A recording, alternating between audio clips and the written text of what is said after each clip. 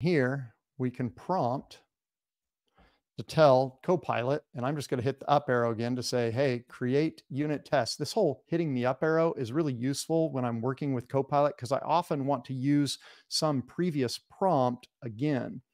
So this time I just want to hit a different file and I want to write unit tests for contact.tsx. So this component is a little more involved. It has logic inside of it. It has more markup. And so we're going to end up with more in our automated tests as well. So this will take a moment to generate all of this. I'll go ahead and accept what happened in here. And we'll take a look at what we have in this case.